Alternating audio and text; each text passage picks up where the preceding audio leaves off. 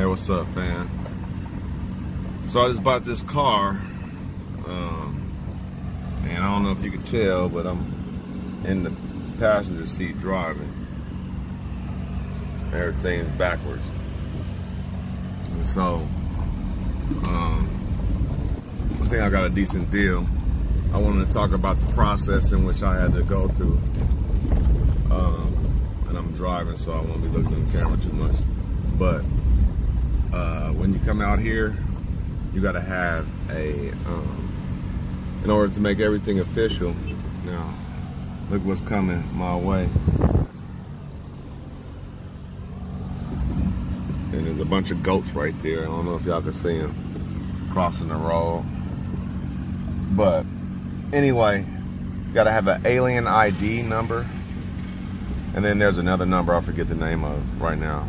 But there's certain numbers you got to have, IDs, identification, in order to process or to make it official when transferring titles.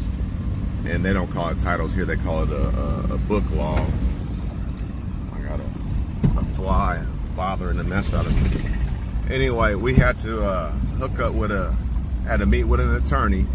I met with this was a personal, somebody who individual just selling his personal vehicle.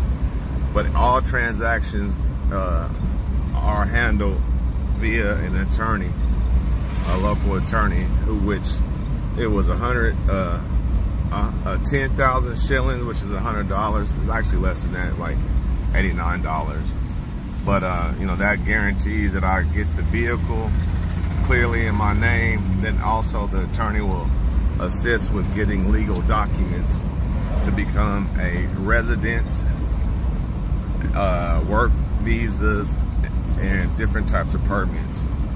So I'll show a picture of the video a little later on.